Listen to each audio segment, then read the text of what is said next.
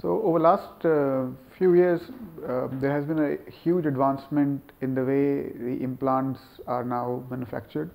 There's a better understanding as to how our knee works, and that's resulted in improved implants. So there are 4 or 5 major manufacturers of implants worldwide. There's nothing much to choose between them.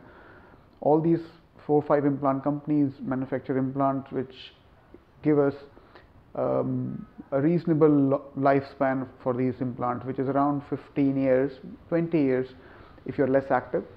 However, because of these newer advancements, we have now implants which offer us better bending of the knee. They are called high flex implants.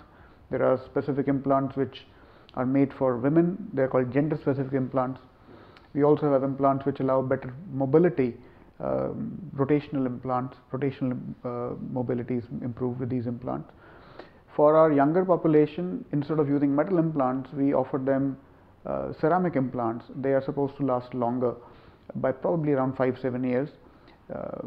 One particular company is making these implants for many years now.